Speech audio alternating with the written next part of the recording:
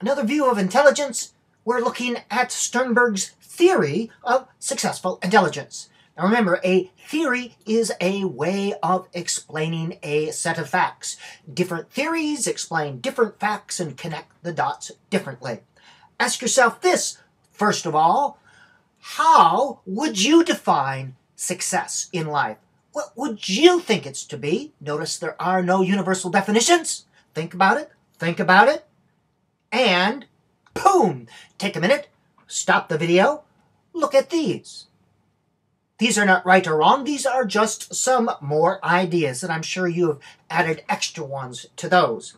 Sternberg's defined this thing called successful intelligence as an integrated set of abilities, not one way of thinking, but an integrated, used to attain success in life however you choose to define it, or however it might be defined within a particular context or socio-cultural context. 3 characteristics shared by successfully intelligent people. First of all, they recognize their strengths. They know what they're good at, and they use them to compensate for their weaknesses. Now, successful people aren't those that have strengths in all areas. They know their strengths and their weaknesses. The importance, by the way, of this idea in holistic educators that you provide a variety of experiences and teach in a variety of ways, using a variety of ways of thinking so people can learn what their strengths are, how they best think. In schools, we generally find out what students are bad at. This is traditional education. And then we drill and drill and drill and drill on what they're bad at, instead of helping them find what they're good at and use their strengths to compensate for their weaknesses. Intelligence is problem solving, or Sternberg would say it would be adapting to and shaping your environment. He says successful intelligent people use 3 types of thinking to adapt to, shape, and select their environment. Let me give you an example. This will come into clarity.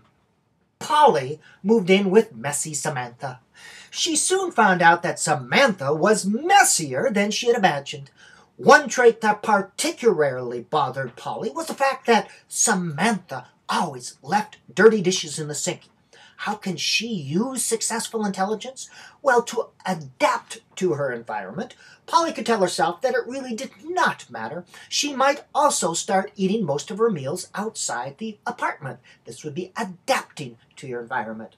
To shape your environment, she could talk with Samantha. She could create a chart and assign dishwashing days, or she could hide every dish except 1 pot and pan and 2 plates, dishes, cups, and silverware.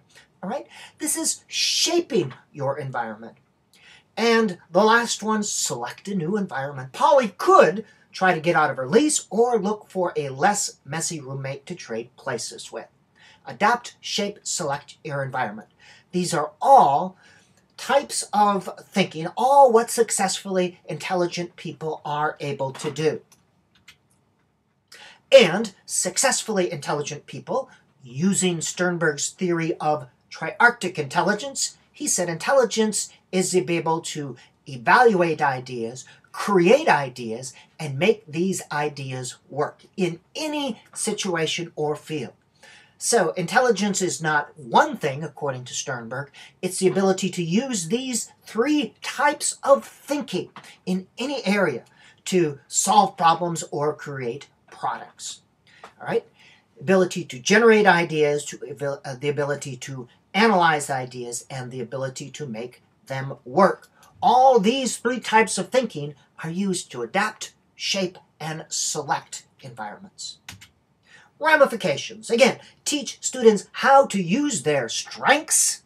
Teach students to value multiple ways of thinking instead of just this one logical deductive thing that's measured on achievement tests and, quote, intelligence, unquote, tests.